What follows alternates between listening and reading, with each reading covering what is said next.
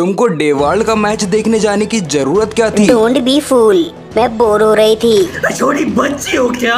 सारा अब डेवाल्ड के लिए पूरी दुनिया से लड़ने को तैयार थी। मुंबई इंडियंस के इतने सारे मैचेस में जबरन रोके जाने के बाद अब सारा डेवाल्ड को देखने के लिए बेताब थी।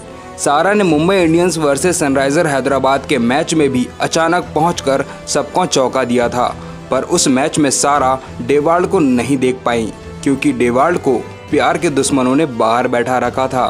पर फिर भी सारा ने हिम्मत नहीं हारी और मुंबई इंडियंस के अगले ही मैच मुंबई वर्सेस दिल्ली के आईपीएल मैच में भी पहुंच गई। जब मुंबई वर्सेस दिल्ली कैपिटल के आईपीएल मैच में सारा डेवाल्ड ब्रेविस को देख रही थी, उस दौरान शुभमन गिल ने सारा को हजारों बार कॉल किया, पर सारा तो डेवाल्ड के आगोश में समा चुकी थी। डेवाल्ड भी सारा को देखकर काफी खुश नजर आ रहे थे। इस मैच के बाद डेवाल्ड और सारा ने घंटों एक साथ बिताया क्योंकि यह उनकी आखिरी मुलाकात थी। इन सब के बीच शुभमन गिल पागल हो रहे थे, उनका गुस्सा 7वें आसमान पर था। मैच के बाद नम आंखों से डेवाल्ड को विदा करने के बाद सारा ने 2034वें कॉल पर शुभमन गिल का कॉल उठाया।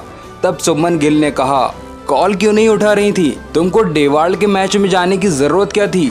छोटी बच्ची हो क्या? डोंट बी फूल, मैं बोर हो रही थी इसलिए चली गई। छोटी बच्ची हो क्या? दोनों बात कर ही रहे थे कि तभी डेवाल्ड ब्रेविस का कॉल आ गया। सारा ने तुरंत शुभमन गिल का कॉल काट दिया और डेवाल्ड ब्रेविस को रिसीव कर लिया। शुभमन गिल ने लगातार 4 घंटों तक सारा का फोन ट्राई किया, पर फोन बिजी आ रहा था। छोटी बच्ची हो क्या? कॉल करते करते शुभमन का आईफोन भी डेड हो गया, पर सारा और डेवाल्ड तो चार्जर के पास ही बैठे थे ना। न जाने कितनी देर तक दोनों ने एक साथ बातें की। अब आप बताइए, आपको क्या लगता है? क्या सारा शुभमन के साथ सही कर रही हैं या फिर शुभमन अपने प्यार को ठुकराए जाने के बाद सारा से इसका इंतकाम लेंगे?